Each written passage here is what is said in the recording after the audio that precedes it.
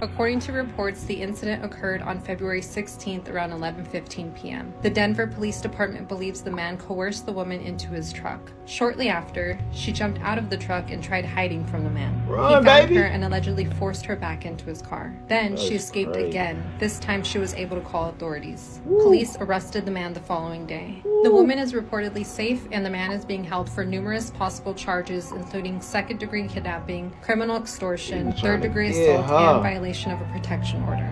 Thank you to Bree who flagged this Police finally did This y'all is why you job. should always take your lockdown drills seriously. In 2017, two 16-year-olds were in their school bathroom when the lights suddenly went out and their school went into lockdown. Feeling rebellious, they decide, you know what, let's go explore the school a little bit first, and then we'll go follow procedure. They step out of the bathroom and look down the hall towards their classroom, and they see this large figure standing in front of their classrooms. It's definitely not a student, it's not a teacher. He's got ragged clothes on, and he starts walking towards them. They dart right back into the bathroom to the corner stall where they hide, praying that that man didn't see them. The man bursts in and starts yanking open all the stalls. Not wanting to see what happens when he gets to their stall, they get on the ground and start crawling to the side of the room where they finally get up and make a run for the door. They look back and he's holding a gun. The boys manage to get away safely and no one's hurt, but the police never capture the ragged man.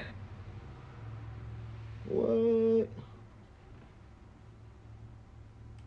Can I show you a scary video? Slight trigger warning, this video did make me jump. This video comes from a YouTube channel called True Horror POV. This video was uploaded in 2020, and they actually claim it was based on true events. I'm just gonna show you the video, here it is. Thank you. Support agency invoice aku satu kat dalam. Kau check ada betul tak? Aku check baik kali Chen. Betul. Saya check lah check kau. Thanks support Thank you. Tahu malam ni. Tu lah kata. Apa ni aku nak cakap kau Paisel aku lambat. Dia dah cakap aku kau OT. Oh ya. Biar aku tadi tu ni aku dah plan order aku nak hantar lain-lain semua bedding dia aku macam push back. Sorry kasi aku balik kerja lapar. Thanks. Enjoy the food, it's delicious. We ran out of orange chicken sauce, but nah, I'm sorry.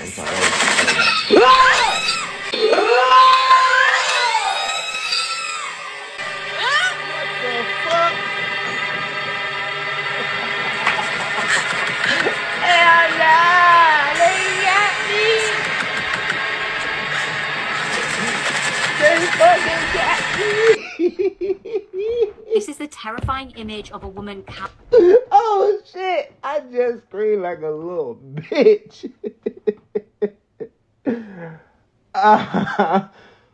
Woo!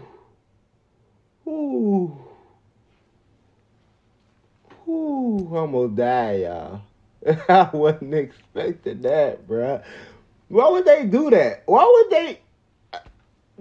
Whatever. Cowering on her rooftop, trying to escape an intruder when he pops up behind her. What happened to this woman is like something off a horror film. It was September 2014 and Melora Rivera was at her home in California. Unfortunately for her though, she was not home alone on the day in question, although she was initially unaware of this.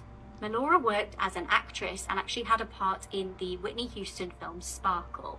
She was in her bed when she noticed somebody in her property.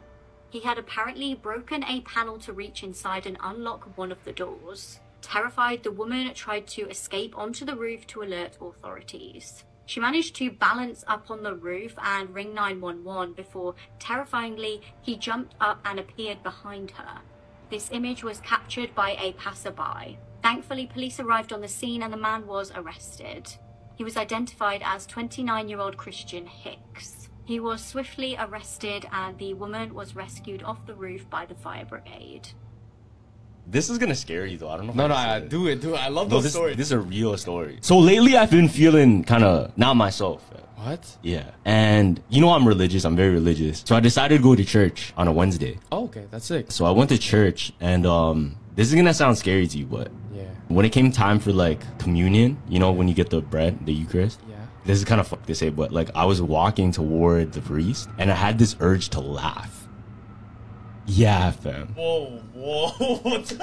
Yeah, no, like I had this urge to like burst out laughing. I was scared, right? I just kept praying and then, you know what I mean, locked it away like. Yeah. And then one night I had a dream. It was like I heard someone screaming. I was in the living room and I heard someone screaming for their life. They were like screaming like, Get me out! Like, yeah, like screaming. This is exactly what I heard in my head. You're gonna get scared. This is exactly what I heard in my head.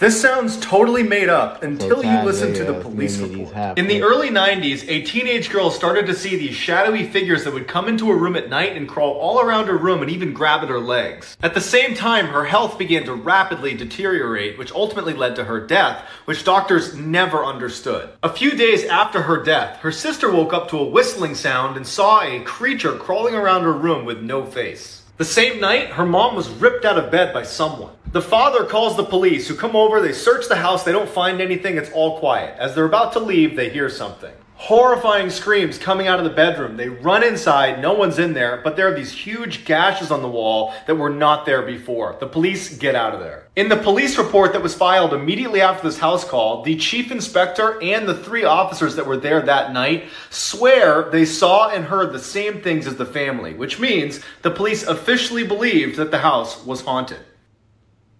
For centuries, people have spoken about Edward Mordrake, a 19th century Englishman who was born with an insidious face on the back of his head. This character is briefly featured in Season 4 of American Horror Story Freak Show. According to legend, the second face on the back of Edward's head could not speak, but it would laugh, cry, and murmur horrific things to Edward while he tried to sleep at night. Edward would beg doctors to remove the second face on the back of his head, who he referred to as his evil twin, but no doctor felt comfortable enough to perform such a complicated procedure. Edward became so desperate to escape this evil twin on the back of his head that he would take his own life at the age of 23. For centuries, people have speculated whether or not Edward was real, and when I researched this, the only evidence I could find comes from an old medical book. Published in 1896, titled Anomalies and Curiosities of Medicine.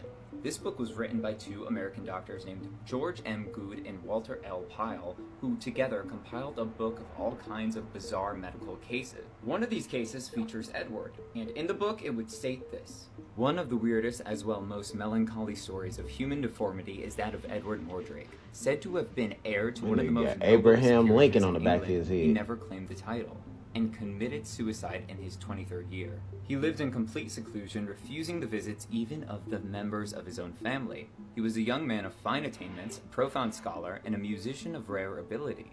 But upon the back of his head was another face, that of a beautiful girl, lovely as a dream, hideous as a devil. The female face was a mere mask, occupying only a small portion of the posterior part of the skull, yet exhibiting every sign of intelligence of a malignant sort, however. It would be seen to smile and sneer while Mordrake was weeping. The eyes would follow the movements of the spectre, and the lips would gibber without ceasing. No voice was audible, but Mordrake avers that he was kept from his own rest at night by the hateful whispers of his devil twin, as he called it, which never sleeps, but talks to me forever of such things as only they speak of in hell. No imagination can conceive the dreadful temptations that it sets before me. For some unforgiven wickedness of my forefathers, I am knit to this fiend. For a fiend it surely is. I beg and beseech you to crush it out of human semblance, even if I die for it. And further down in the book, it's noted that when Edward took his own life, he left behind a letter that asked that the face on the back of his head was destroyed before he was buried, out of concern that it would whisper to him in his grave. Also, on his own request, was that he be buried in a place that was not marked. Therefore, Edward was officially published in a medical book. Although I read that the doctors who wrote this book did not cite all of their sources, speculated that Edward could have suffered from a very rare craniofacial malformation, diprosopis. According to the National Library of Medicine, diprosopis is a duplication of a face, and this could be either partial or complete. During Edward's lifetime, diprosopis was not officially a medical term, so there is a very real chance that this could have been a medical abnormality that he suffered with. So there could be some truth to it, Man, although we don't all know where the Edward diseases was and stuff that we buried. don't We've know never about it. seen any documentation of the skeleton, Oh, man. and the 2 doctors that included his case in their medical book Not never even actually just cited where they received the information birth- from about Edward. The birth And of defects course, and we all don't know type if of it stuff actually like. whispered evil things into his ear or if it was something he was imagining. Regardless, I think it's interesting. It's one of those cases where you learn more about it and then you're still just as confused as you were from the beginning. What do you think? Follow along as we continue to unbox the other real people who have inspired the different American Horror Story seasons. How fast life can be taken from you. Oh shit! You're probably wondering just how many things had to go wrong for this to happen. This was back in the ancient times of 2004 in Kazingwar National Park in India.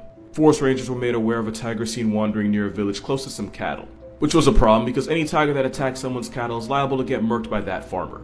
So the plan was to find the tiger, tranquilize her, and then airdrop her to a more remote place in the wild. There was actually two big problems with this. Earlier, 2 young tigers were also rescued and released.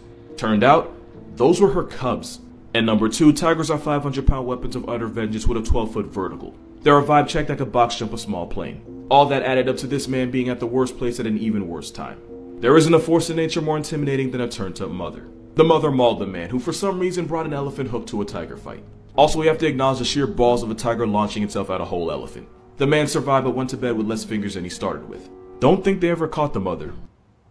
I'm posting this video in case I get killed tonight. So I'm in the middle of nowhere. That's how you start a conversation. And I'm the only person staying in this hotel. It's just me and the guy that owns it, okay? And he was kind of creepy. Not to be mean. He was really sweet, just like an older guy, whatever.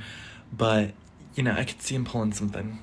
I could see him, you know, it's like giving Bates Motel over here. It really is. I should probably whisper. So a few minutes ago, I heard this at the door. Yeah. And there's no people, so I had to go outside and no one was there. I'm really just not in the mood to get true crimed in the middle of Iceland right now. I just want to go to bed. But if you don't hear from me... Horrific dark web rabbit holes you should definitely avoid. Red Room.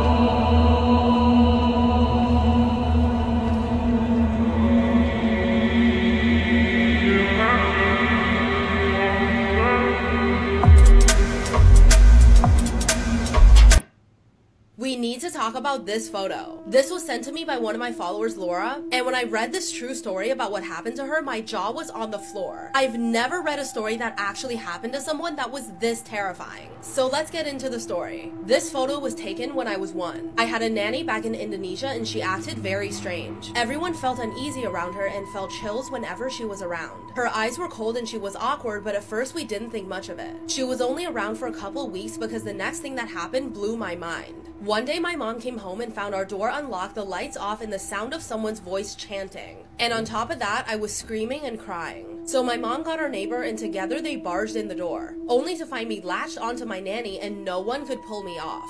They had to perform some kind of exorcism in order to get my arms off of her. And then she started mumbling under her breath saying, "This is impossible, usually they be by now." Later, we found out there was a group of people in a satanic cult that went around nearby towns pretending to be nannies so they can perform sacrifices to the devil and pretend it's an accident. In return, they were promised fame and money. And based on the words this lady mumbled after the ritual, it's clear that this isn't the first time she's performed this sacrifice. I only found this out months ago, but every time I see this photo, I feel chills down my spine. Oh my god. Thank you so much, Laura, for letting me share this story, and I'm so glad you're okay now. If you have a scary, strange, or just plain crazy story that happened to you or someone you know, send it to me because I would love to read your story. And follow for more. You guys know the drill when you see this background. I'm only telling you once. Today's story is on the gory side, so viewer discretion is advised. It's story time. Take a seat. I can't believe Nemo just touched that butt. On August 17th, 2003, there was a man by the name of Doug McKay who was the co-owner of this carnival in Seattle, Washington. On this day, Doug would be oiled. Hey, before I continue this video, make sure y'all like the video, hit that subscribe button, and hit that bell, man. Please comment. If y'all got anything, man, put an emoji in the comment. I don't know, dude. What? Spam that motherfucker. You hear me? Interact. Let's grow. Let's let this channel grow. Let me get to know y'all. Let's interact. I mean, I know y'all be on here because I be seeing some of y'all. That's good. What's the word, yo? I'm Wavy. What's your name? You feel me? Back to the video, though, man. Hit that button. Oiling up a section of the carnival's most famous ride. It went by the name of the Super Loop 2. Doug would be scanning the area of this roller coaster, looking at it, trying to figure out which parts to oil while it was still active and full of passengers. As the ride began going through its famous loop, Doug McKay was standing right underneath it. Unfortunately for Doug, his hair would be blowing straight up from the wind, and it would cause it to get caught by the wheels on this roller coaster. After his hair was caught, the momentum of the roller coaster was just so great that it swooped him off his feet and just started carrying him along with the other passengers. After a short while of being ragdolled through the air by this ride, there'd be a piece of metalwork that was sticking out and it would go across his throat, cutting it. The cut wouldn't be enough to kill him, but it would be enough to spray blood all over this little boy by the name of Dylan Bowles, who was directly in front of them when this happened. He would be the only one out of 30 people on that ride who got sprayed by Doug's blood. But the worst was yet to come. While Doug was still barely alive, the ride would loop the loop again, and this loop was so great that it tore his scalp clean off his head. The separation of his scalp would free him from the roller coaster, but with his throat cut and his head scalped, it sent blood spraying everywhere. Wait for it. Directly on a class of children who were standing in line for another ride. After these poor kids had been sprayed with blood, Doug would continue his journey through the air and crash into this beam that folded him in half like a lawn chair. He would finally die after hitting the concrete that was below him, but the impact was so great that it caused his guts, brains, you name it, to splatter everywhere. And hey, this man must did something bad. He must have been a bad person or did something bad in his past life for all that to happen. This nigga got stuck, got fling, cut, thrown, hit by a thing, flew in the air, hit the ground, explode. Oh my God. Like, damn, bro, who are you? What? Damn. Remember, kids were here. Oh, and the icing on the cake, the splatter from that would get all over another bunch of kids who were just unfortunate to be walking by at the time. You just raining on kids out here. Huh? After this mayhem finally came to an end, the police and the fire department would come by really fast and try to cover up everything, but it'd be too late for the people that already saw it. The Super Loop 2 would be closed for the remainder of the summer. Who ain't messing with that boy? Memorial for Doug. He is not rocking with him. Like and comment for more stories. You ever heard of the Cthulhu? No, what the hell is that? So the Cthulhu is like this octopus monster. It's kind of like the Kraken. Oh, I know about the Kraken. But it has wings. Oh, hell no. Yeah. Like octopus? The Cthulhu is said to live in like the very depths of the ocean, right? Yeah. And so the Marianas Trench is the deepest part of the world. Yeah. Right? Oh, yeah. We haven't even explored, what, like 80% of the ocean? I was reading about this too. Mm-hmm. For all we know, the Cthulhu could live in the Marianas Trench. 100%. Yo, for all we know, the city of Atlantis could be in the Marianas Trench. Yes. But we don't know what's down there. That's the thing. There was a, you know, that anglerfish with the light sticking out. Yeah, and Nemo. I didn't know that was an actual fish until there's pictures of it like underwater and stuff like that. Yeah, that's a real fish. It lives in the Mariana Trench. I'm like, yo, what the hell? Tell us more about the moon than the Earth's water, which is crazy. You know, in the Mariana Trench too, they found, I don't know, it was in 2011 or something. They found a rock structure that looked like a UFO, fam. Damn. It was a week, and that make you think. Because why would they put that in that movie?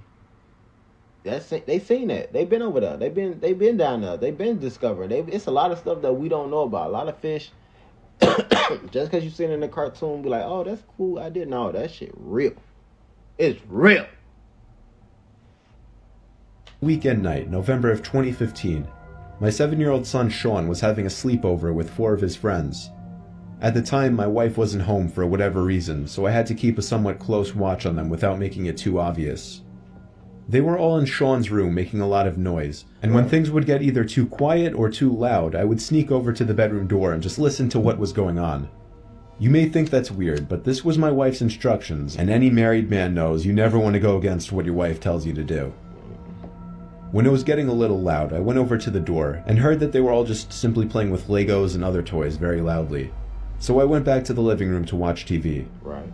Eventually, I heard weird thumping type noises coming from my son's room. I muted the TV and could distinguish them to be taps on one of the windows. I figured, let them have their fun so long as they're not breaking anything. I unmuted the TV. However, I quickly realized things went completely silent from down the hall in my son's room. Now I was nervous that they might have broken something, because it was very uncommon for them to all be completely silent for so long. So I once again crept over to Sean's bedroom door and listened. I could hear quiet giggling and whispering in the room. I finally opened the door out of curiosity and saw the 4 boys sitting on the rug with a mess of toys scattered all over the place. I noticed that the window was completely open. I told Sean to keep it shut, and to also keep the noise down a little bit before shutting the door. I made a stop into the bathroom before planning to go back to the living room. However, when I was in the bathroom, I noticed through the corner of my eye a black shadow passing the window outside. I ran back to my son's room and told the 4 boys not to go outside. Then, that's when it hit me. There were only 4 boys in the room as opposed to 5.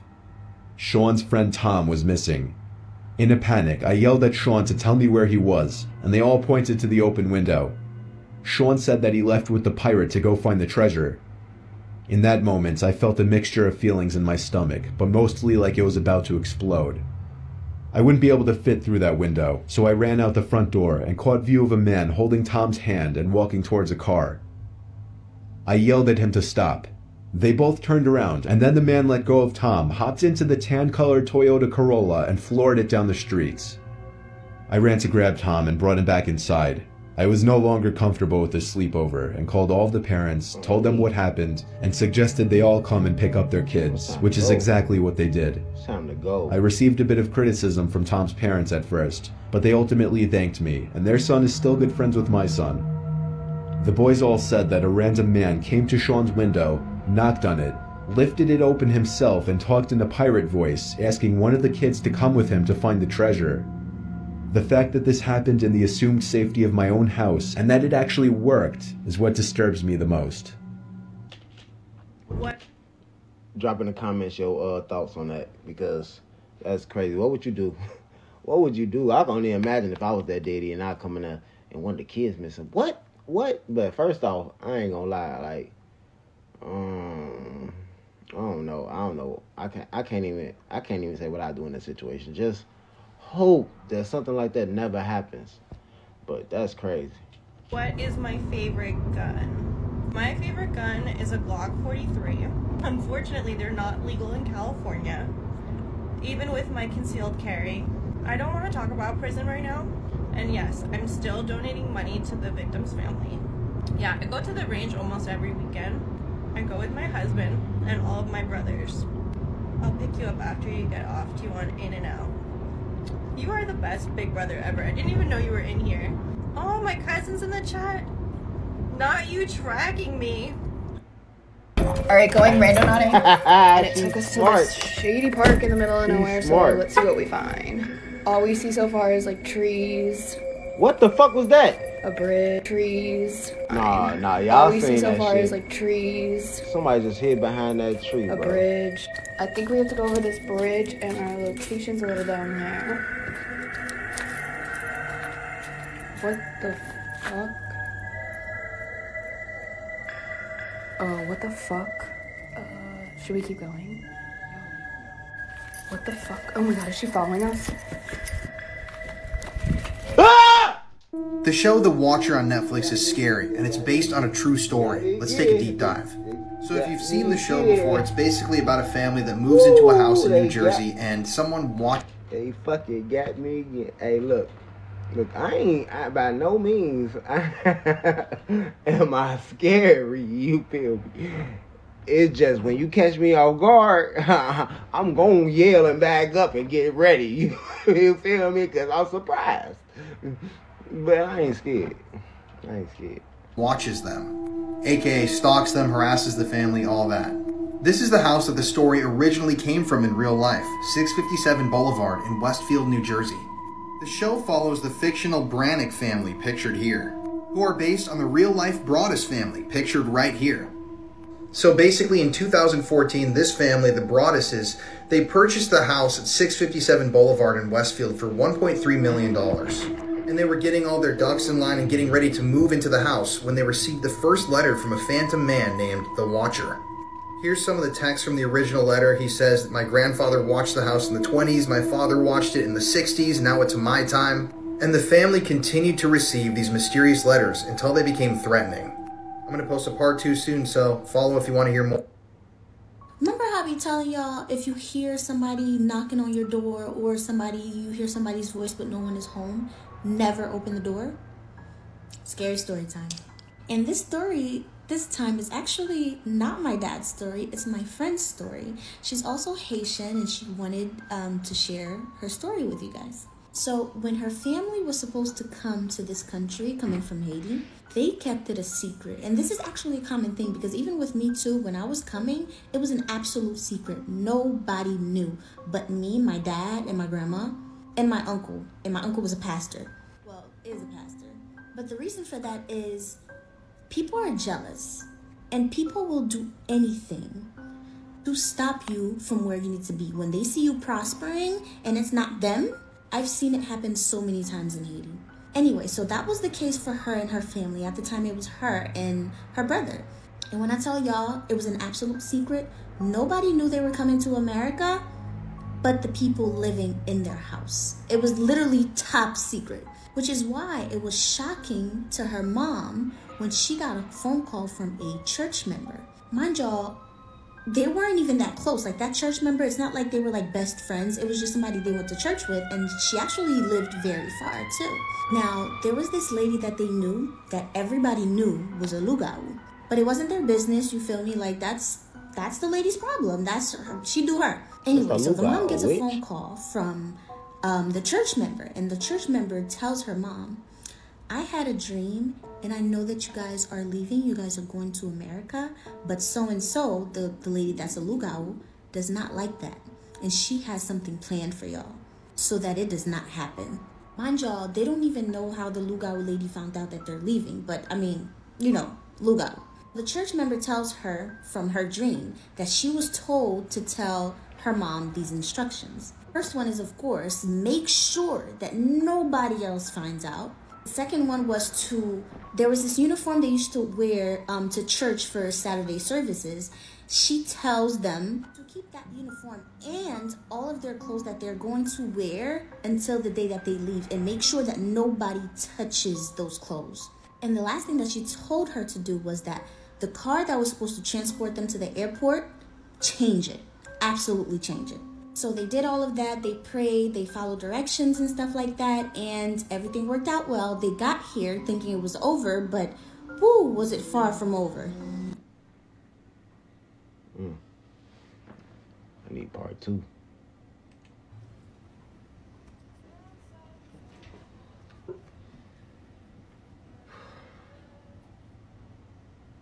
Oh, bro, I ain't got time for this scary shit, bro. This is Tristan. Here, record. Shut the door, make sure it clicks. Okay, stand back.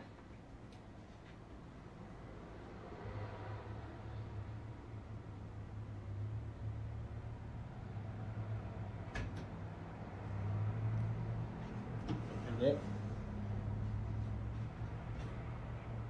Play your footage. Stop. Play it live. Play it live.